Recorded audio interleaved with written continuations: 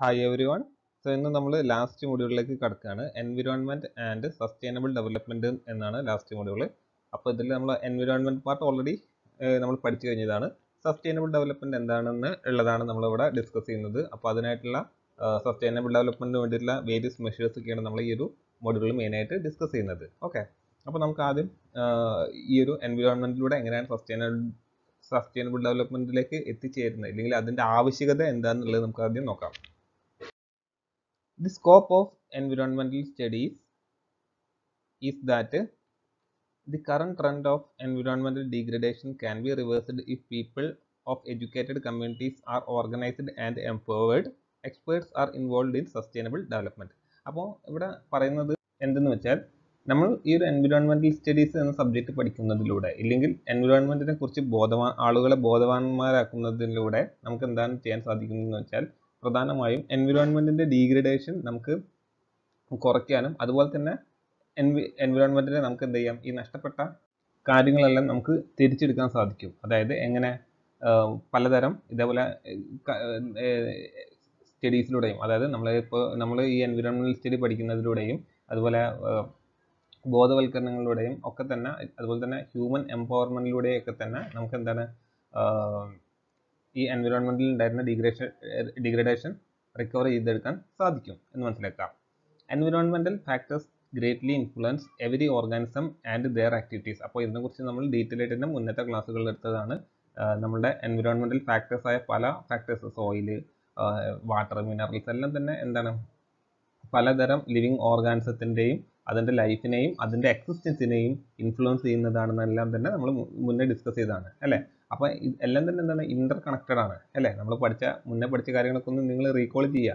എന്താണ് കാര്യം, നമുക്ക് എൻവിറോൺമെന്റിനെ കുറിച്ച് പഠിക്കാൻ എന്താണ് പലതരം ഡിസിപ്ലിനറീസ് ആവശ്യം വരുന്നുണ്ട് അല്ലേ. നമുക്കൊരു സിംഗിൾ ഡിസിപ്ലിനറി വെച്ചിട്ട് എൻവിറോൺമെന്റിലെ എൻ്റയർ ആയിട്ട് പഠിക്കാൻ സാധിക്കില്ല. എല്ലാത്തിൻ്റെയും കോമ്പിനേഷൻസും യൂസ് ചെയ്തിട്ടാണ് നമ്മൾ ഈ ഒരു എൻവിറോൺമെന്റിനെ കുറിച്ചിട്ട് കൂടുതൽ കാര്യങ്ങളൊക്കെ പഠിക്കുന്നത് അല്ലേ.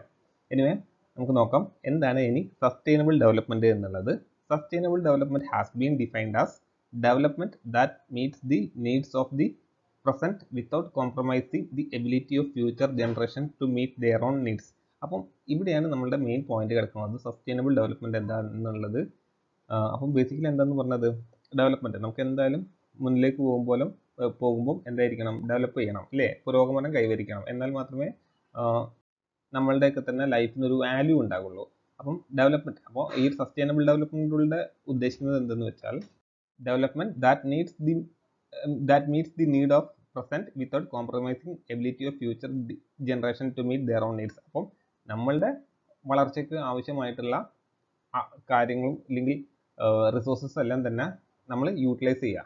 ആ യൂട്ടിലൈസ് ചെയ്യുമ്പോൾ ഒരു കാര്യം ശ്രദ്ധിക്കേണ്ടത് എന്തെന്ന് വെച്ചാൽ, അത് ഫ്യൂച്ചറിലുള്ള ജനറേഷനെ ഡീഗ്രേഡ് അല്ലെങ്കിൽ അവർക്കും കൂടെ കൺസ്യൂം ചെയ്യാൻ ആവശ്യമുള്ളതാണെന്ന് മനസ്സിലാക്കിക്കൊണ്ട് വേണം നമ്മൾ ഈ പറഞ്ഞ റിസോഴ്സസും മെറ്റീരിയൽസും എല്ലാം തന്നെ യൂട്ടിലൈസ് ചെയ്യേണ്ടത്.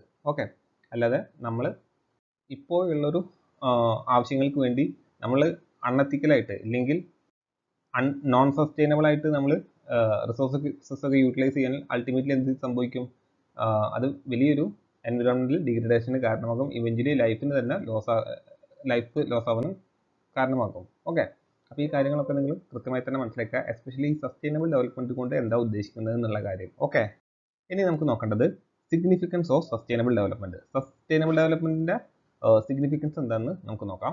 അപ്പോൾ അതിൽ ആദ്യം വരുന്നതാണ് എന്ത്, 3R. എന്തൊക്കെയാണ് 3R എന്ന് പറഞ്ഞാൽ? Reduce, reuse and recycle of natural resource. അപ്പം നമ്മൾ പരമാവധി നാച്ചുറൽ റിസോഴ്സിൻ്റെ ഓവർ എക്സ്പ്ലോയിറ്റേഷൻ അല്ലെങ്കിൽ ഓവർ യൂട്ടിലൈസേഷൻ കുറയ്ക്കുക എന്നുള്ളതാണ് നമുക്ക് ഫസ്റ്റ് ചെയ്യാൻ പറ്റുന്ന കാര്യം. പിന്നെ റീയൂസ് ചെയ്യാൻ പറ്റുന്ന കാര്യങ്ങളെല്ലാം തന്നെ റീയൂസ് ചെയ്യാൻ ശ്രദ്ധിക്കുക.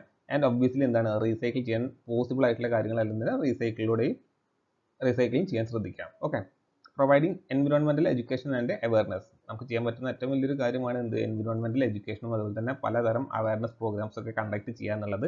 തീർച്ചയായും പലതരം government organisation, non governmental organisation എല്ലാം തന്നെ ഇതിനൊക്കെ മുന്നിട്ട് ഇറങ്ങി ചെയ്യുന്നു എന്നുള്ളത് വളരെ നല്ലൊരു കാര്യമാണ്. നെക്സ്റ്റ് ആണ് എന്ത്, consumption of renewable resources.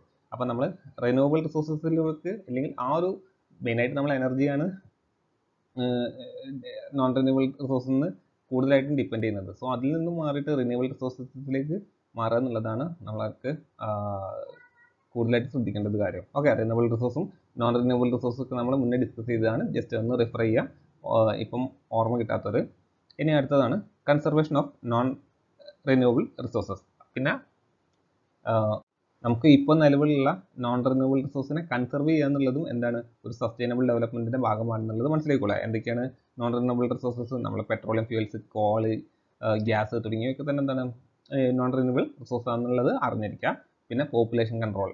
Okay, പിന്നെ ഇതാണ് ഈ ഒരു പോപ്പുലേഷൻ കൺട്രോൾ നമ്മുടെ മിക്കവാറും എല്ലാ പ്രശ്നങ്ങൾക്കും കാരണം ഈ ഒരു പോപ്പുലേഷൻ കൺട്രോൾ ആണ്. എക്സ്പോണൻഷ്യലി ആണ് ഈ പോപ്പുലേഷൻ ഗ്രോ ചെയ്തുകൊണ്ടിരിക്കുന്നത്. അപ്പോൾ നമുക്കറിയാം നമ്മുടെ റിസോഴ്സസ് ഒക്കെ തന്നെ എന്താണ് ലിമിറ്റഡ് ആണ് അല്ലേ. അപ്പോൾ ഈ ഒരു ലിമിറ്റഡ് റിസോഴ്സ് മീറ്റ് ചെയ്യാൻ എന്താണ് പോപ്പുലേഷനും കൺട്രോൾ ചെയ്യേണ്ടത് വളരെ അത്യാവശ്യമായിട്ടുള്ളൊരു കാര്യമാണ്. ഓക്കെ, ഇനി നമുക്ക് നോക്കേണ്ടത് urban problem related to energy. അപ്പം ആദ്യം എന്താണ് അർബനൈസേഷൻ നമുക്ക് നോക്കാം.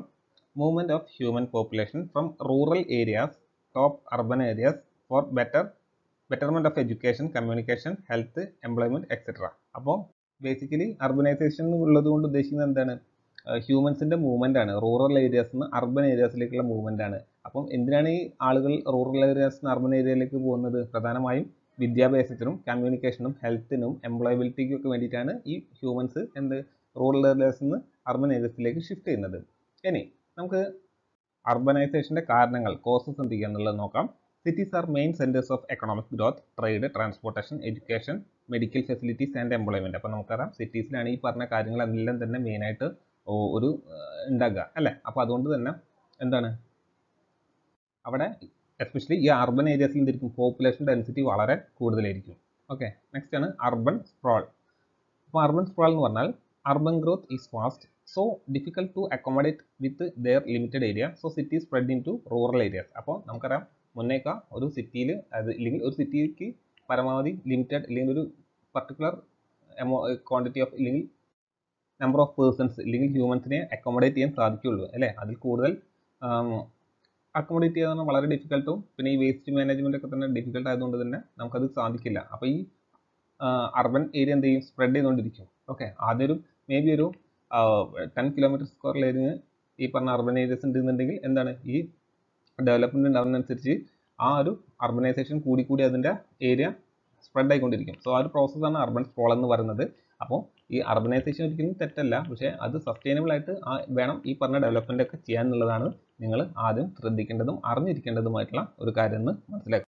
സോ അടുത്തതായിട്ട് നമുക്ക് നോക്കേണ്ടത് അർബൻ എനർജി റിക്വയർമെന്റ് ആണ്. അപ്പോൾ നമുക്കറിയാം എന്താണ് അർബൻ ഏരിയാസിനാണ് കമ്പാരിറ്റീവ്ലി റൂറൽ ഏരിയാസിനേക്കാളും കൂടുതൽ എനർജി കൺസംഷൻ വരുന്നത്. ഓക്കെ, കാര്യം നമുക്കറിയാം അവിടെയാണ് പോപ്പുലേഷൻ ഡെൻസിറ്റി കൂടുതൽ, പിന്നെ അതുപോലെ തന്നെ പലതരം ഇൻഡസ്ട്രീസ്, ഹോസ്പിറ്റൽസ്, എഡ്യൂക്കേഷൻ ഇൻസ്റ്റിറ്റ്യൂഷൻസ് എല്ലാം തന്നെ കൂടുതൽ ഈ ഒരു അർബൻ ഏരിയസിലായതുകൊണ്ടാണ് ഈ ഒരു എനർജി കൺസംഷൻ കൂടുന്നത് എന്നുള്ളത് മനസ്സിലാക്കുക. ഇനി എന്തൊക്കെ രീതിയിലാണ് പ്രധാനമായും അർബൻ എനർജി റിക്വയർമെന്റ്സ് നമുക്ക് നോക്കാം. Residential and commercial lighting പർപ്പസിനാണ് first വരുന്നത്.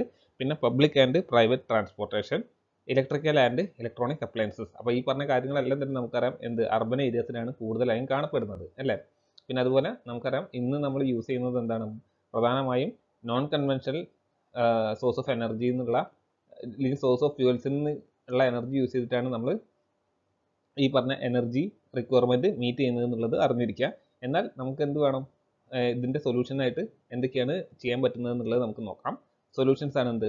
First, use public transport instead of motor cycles, energy consumption must be minimised. അപ്പോൾ എനർജി കൺസംഷൻ എസ്പെഷ്യലി ട്രാൻസ്പോർട്ടേഷനിൽ വരുന്ന ഏറ്റവും നല്ല രീതിയിൽ നമുക്ക് എനർജി കൺസംഷൻ കുറയ്ക്കാൻ പറ്റുന്ന ഒരു കാര്യമാണ് പബ്ലിക് ട്രാൻസ്പോർട്ട് യൂസ് ചെയ്യുക എന്നുള്ളത്. ഓക്കെ, റാദർ നമ്മൾ എന്ത് ചെയ്യാം? പ്രൈവറ്റ് കാർസ് ആയിട്ട് ഇൻഡിവിജ്വൽ ആയിട്ട് പുറത്തിറങ്ങാതെ ഇങ്ങനത്തെ ഒരു പബ്ലിക് ട്രാൻസ്പോർട്ട് സിസ്റ്റം നമ്മൾ യൂസ് ചെയ്യണം. തീർച്ചയായും നമുക്ക് എനർജി കൺസംഷനും ട്രാഫിക്കും നല്ലൊരു പരിധി വരെ കുറയ്ക്കാൻ സാധിക്കും എന്നുള്ളത് മനസ്സിലാക്കിക്കൊള്ളാം. അടുത്തതാണ് use of solar and wind energy. നമുക്കറിയാവുന്ന കാര്യമാണ്. റിന്യൂവബിൾ ഫോംസ് ഓഫ് എനർജിയാണ് ഈ പറഞ്ഞ സോളാറും വിൻഡും ഒക്കെ. അപ്പോൾ അതിൽ നിന്നുള്ള എനർജി ജനറേഷൻ കൂട്ടുക, എന്നിട്ട് അത് ഡിസ്ട്രിബ്യൂട്ട് ചെയ്ത് കൊടുക്കുക. And non conventional forms of energy എന്നുള്ളതിൻ്റെ ഡിപ്പെൻഡൻസി കുറച്ച് കൊണ്ടുവരിക എന്നുള്ളതാണ് നമുക്ക് ചെയ്യാൻ പറ്റുന്ന കാര്യം. പിന്നെ അതുപോലെയാണ് സ്ട്രിക്റ്റ് ലോസ്, പെനാൽറ്റി തുടങ്ങിയവ ഇംപ്ലിമെന്റ് ചെയ്യുക എന്നുള്ളത്. കാര്യം നമുക്കറിയാം ഈ എനർജി പറഞ്ഞാൽ വളരെ വാല്യൂ ഉള്ളൊരു ക്വാണ്ടിറ്റിയാണ് അല്ലേ. നമുക്കറിയാം ഈ മുന്നേക്കെ ടി വിയിൽ ബോധവൽക്കരണം കാണാറുണ്ടായിരുന്നു, വൈദ്യുതി അമൂല്യമാണ് പാഴാക്കരുത് നോക്കുക. എന്നാൽ ഇപ്പോൾ അങ്ങനെ കാണാറില്ല എന്ന് തോന്നുന്നു. എനിവേ നിങ്ങൾ മനസ്സിലാക്കുക, അത് വളരെ ശരിയാണ്. ഇലക്ട്രിസിറ്റി ഇല്ലെങ്കിൽ എനർജി എന്ന് പറഞ്ഞാൽ വളരെ പ്രീഷ്യസ് ആണ്. അത് നമ്മൾ പ്രോപ്പറായിട്ട് തന്നെ യൂട്ടിലൈസ് ചെയ്യണം. കാര്യം പലരും എന്താണ് അതൊരു ഫ്രീ ആയിട്ട് അല്ലെങ്കിൽ അതിനകത്തൊരു കോസ്റ്റ് അല്ലെങ്കിൽ പൈസ വരാത്തത് കൊണ്ട് തന്നെ പലരും എന്താണ് മിസ്യൂസ് ചെയ്യുന്നത്. അല്ലെങ്കിൽ ഒരു ഓണായി കിടക്കുന്ന ഫാന്, ലൈറ്റ് ഇതൊക്കെ തന്നെ എന്താണ് നമ്മളത് കഷ്ടപ്പെട്ട് പോയിട്ട് ഓഫാക്കാൻ നിൽക്കാറൊന്നുമില്ല, എസ്പെഷ്യലി ഈ പബ്ലിക് സ്ഥലങ്ങളിലൊക്കെ ഉള്ളത് അല്ലേ. കാര്യം നമുക്കറിയാം ഇന്നിപ്പോൾ കിട്ടുന്നത് എനർജി, ഈ ഇലക്ട്രിസിറ്റി ഒക്കെ തന്നെ വളരെയധികം സബ്സിഡൈസ്ഡ് റേറ്റിലാണ്. ഓക്കെ, അപ്പോൾ നിങ്ങളൊന്ന് മനസ്സിലാക്കുക, ഈ ഒരു സബ്സിഡൈസ്ഡ് റേറ്റിൽ കിട്ടുന്നതുണ്ടെന്ന് വെച്ച് അതൊരിക്കലും ഫ്രീയോ അതുണ്ടാക്കുന്നത് വേണ്ടി നമ്മൾ ഒരുപാട് എൻവിറോൺമെന്റിനെ ഡീഗ്രേഡ് ചെയ്യുന്നുണ്ടെന്നുള്ളത് കൂടി മനസ്സിലാക്കിക്കൊണ്ട് ഈ പറഞ്ഞ എനർജി, അതായത് എനർജി വേസ്റ്റ് ചെയ്യുന്ന ആളുകൾക്കെതിരെ സ്ട്രിക്റ്റ് ലോസ്, അതായത് നിയമപരമായിട്ട് നേരിടുക, അതുപോലെ പെനാൽറ്റി ഫൈനുകൾ അടിച്ചു കൊടുക്കുക തുടങ്ങിയ കാര്യങ്ങളിലൂടെ നമുക്ക് ഈ പറഞ്ഞ എനർജി വേസ്റ്റേജ് നമുക്ക് ഒഴിവാക്കാൻ സാധിക്കും. ഓക്കെ, പിന്നെ അടുത്തൊരു ക്വാണ്ടിറ്റിയാണ് എനർജി ഓഡിറ്റ്. ഇത് വളരെ ഇമ്പോർട്ടൻ്റ് ആയിട്ടുള്ളൊരു ടോപ്പിക്കാണ്. ഇത് മേ ബി നമുക്ക് നെക്സ്റ്റ് ക്ലാസ്സിൽ എടുക്കാം. ഇതിനെക്കുറിച്ച് ഡീറ്റെയിൽ ആയിട്ട് കുറച്ച് കാര്യങ്ങൾ അറിഞ്ഞിരിക്കാനുണ്ട്. എനർജി ഓഡിറ്റിംഗ് എന്താണെന്നുള്ളത് കാര്യം നമുക്കറിയാം. ഞാൻ എന്നാലും ബ്രീഫായിട്ടൊന്ന് പറഞ്ഞുതരാം എനർജി ഓഡിറ്റിംഗ് എന്താണെന്നുള്ളത്. നമുക്കറിയാം നമ്മളുടെ വീട്ടിൽ പലതരം എക്യുപ്മെൻറ്റ്സ് ഉണ്ടാകും, പലതരം ഈ എക്യുപ്മെൻറ്റ്സ് എല്ലാം തന്നെ പലതരം ഓപ്പറേഷൻസ് ചെയ്യുന്നുണ്ടാകും അല്ലേ. പിന്നെ അപ്പോൾ ഈ ഒരു എനർജി ഓഡിറ്റിംഗിലൂടെ നമ്മൾ എന്താ ചെയ്യുന്നതെന്ന് വെച്ചാൽ, ബേസിക്കലി ഓഡിറ്റിംഗ് എന്ന് പറഞ്ഞാൽ എന്താണ്, ഈ പറഞ്ഞ എനർജിയുടെ ക്വാണ്ടിറ്റി മെഷർ ചെയ്യുക, എന്നിട്ട് എവിടെയാണോ കൂടുതൽ ലോസ് വരുന്നത് അത് റെക്ടിഫൈ ചെയ്യുക. ആ റെക്ടിഫൈ ചെയ്യാൻ വേണ്ടി എന്തൊക്കെ കാര്യങ്ങൾ നമുക്ക് ചെയ്യാൻ പറ്റും തുടങ്ങിയ കാര്യങ്ങളാണ്. അല്ലെങ്കിൽ എവിടെയാണോ ലോസ് കൂടുതൽ, ആ ലോസ് കൂടുതലുള്ളത് എങ്ങനെ നമുക്ക് മിനിമൈസ് ചെയ്യാം തുടങ്ങിയ കാര്യങ്ങളൊക്കെയാണ് എനർജി ഓഡിറ്റിങ്ങിലൂടെ ചെയ്യുന്നത്. നമ്മുടെ ഹോമിൽ നമുക്ക് വീട്ടിൽ ഈ എനർജി ഓഡിറ്റിംഗ് അറിഞ്ഞിരുന്നാൽ നമുക്ക് എന്താണ് നമ്മുടെ വീട്ടിലുള്ള എനർജിയും ഓഡിറ്റ് ചെയ്യാനും അതുവഴി നമ്മുടെ എനർജി കൺസംഷൻ കുറയ്ക്കാൻ സാധിക്കും. ഇതൊക്കെ ഈ എനർജി ഓഡിറ്റ് പ്രധാനമായും ചെയ്യുന്നത് എവിടെയാണെന്ന് വെച്ചാൽ ഈ വലിയ വലിയ ബിൽഡിങ്സുകളിലും മാളുകളിലും ഇൻഡസ്ട്രീസിലും ഒക്കെയാണ് പ്രധാനമായും എനർജി ഓഡിറ്റിംഗ് നടത്താറ്. ഈവൻ അറിഞ്ഞിരിക്കുക, വലിയ വലിയ ഇൻഡസ്ട്രീസ് ഒക്കെ സ്റ്റാർട്ട് ചെയ്യുന്നതിന് മുന്നേ തന്നെ എനർജി ഓഡിറ്ററിന് അപ്രൂവ് ആയാൽ മാത്രമേ അത് സാങ്ഷൻ ആവുള്ളൂ എന്നുള്ളത് അറിഞ്ഞിരിക്കാം. അപ്പോൾ അത്രക്കും ഇമ്പോർട്ടൻ്റ് ആയിട്ടുള്ളൊരു കാര്യമാണ് ഈ എനർജി ഓഡിറ്റ്. ഓക്കെ, സോ അത്രയുമാണ് നമ്മൾ ഇന്ന് ഡിസ്കസ് ചെയ്യുന്നത്. അപ്പോൾ നിങ്ങൾക്ക് ക്ലാസ് മനസ്സിലായെന്ന് വിചാരിക്കുന്നു. മറ്റൊരു വീഡിയോയിൽ കാണുന്നത് ഇതുവരെ എല്ലാവർക്കും ഗുഡ് ബൈ. Thank you.